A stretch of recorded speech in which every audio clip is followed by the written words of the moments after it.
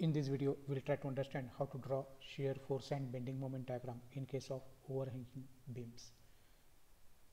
The arrangement of the beam is as shown over here, and we have to draw shear force and bending moment diagram for this particular arrangement.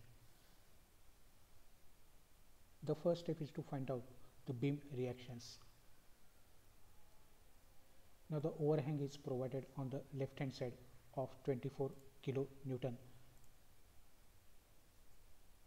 Now we'll apply the conditions of equilibrium to find out the beam reactions. So first condition that we are applying over here is summation of forces in y direction is equal to 0. Upward forces we are considering them as positive, and downward forces they are considered as negative.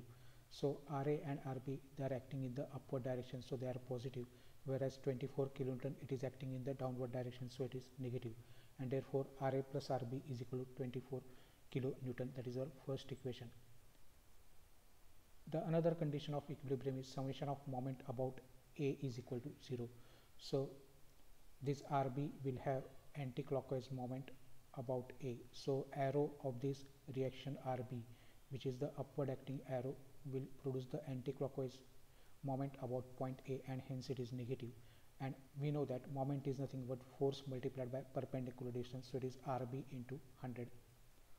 This 24 kN, the downward acting arrow, it will also produce the anti-clockwise moment about point A, so that is also negative, and that is 24 into 250.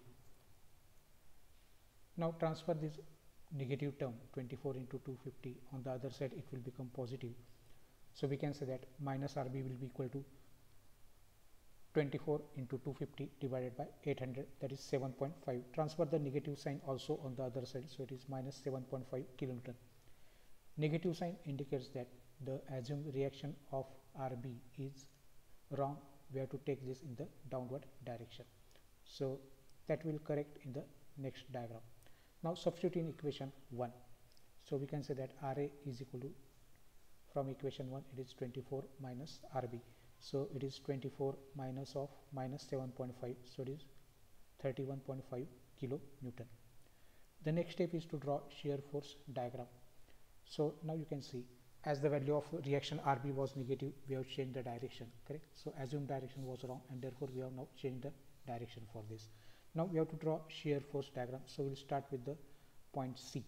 The conventions that we have used for shear force diagram are upward forces they are considered as positive, whereas downward forces they are considered as negative. So shear force at C will be equal to minus 24 kN, as it is acting in the downward direction. Just left of the A without considering RA will be same, because there is no force that is acting between C and just left of the A, so AL stands for A left. Then exactly at point A it will be minus 24 plus 31.5, that is 7.5 kN. Then just left of the B, correct? There is no force acting between A and left of the B, so it is same as that of the 7.5 kN. And exactly at point B it will be 7.5, and this is acting in the downward direction, so it is minus 7.5, that is equal to 0 kN. So now we are drawing the shear force diagram over here. So as you can see, the various values. At C it is minus 24, at A left it is minus 24 kN, exactly at A it is 7.5, remains constant at up to B left, and at B it is 0. Now the next step will be to draw the bending moment diagram.